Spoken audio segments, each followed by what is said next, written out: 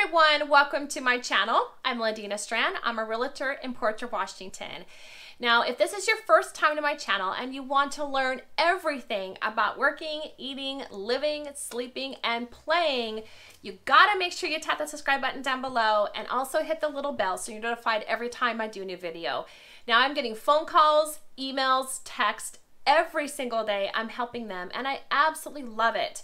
So if you're thinking about moving or relocating here to the Western Washington area, you gotta make sure you give me a call, shoot me a text, send me an email. You can even send the Seahawk. However you want to get a hold of me, I definitely have your back when moving to the Western Washington area.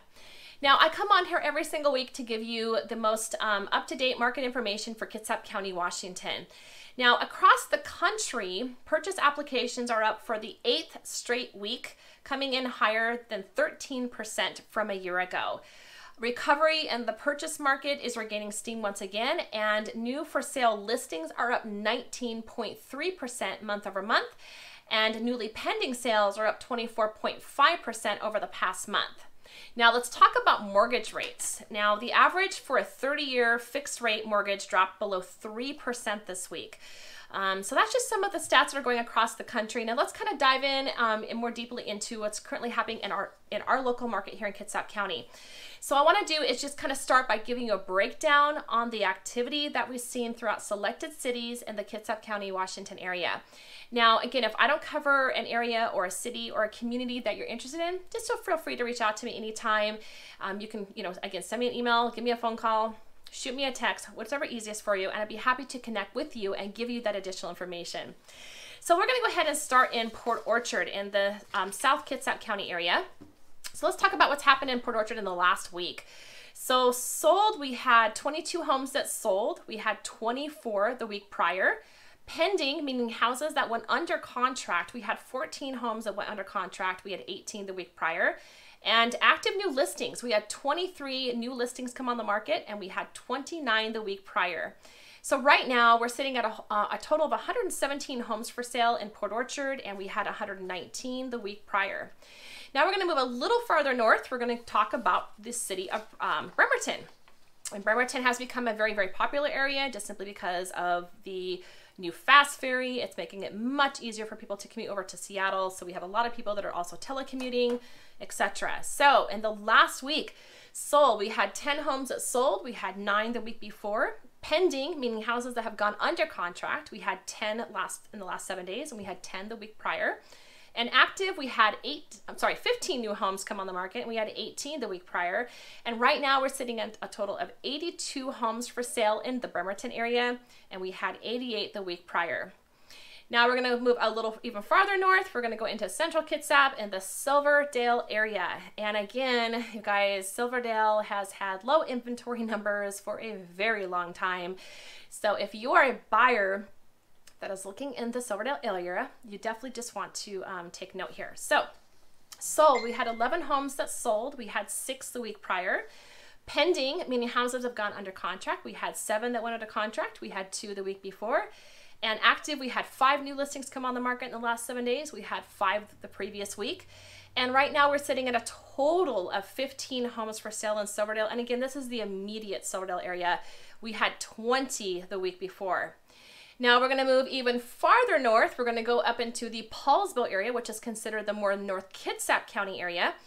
And we had 7 homes that sold. We had 2 the previous week. Pending, we had 1 house go under contract. We had 2 the week prior.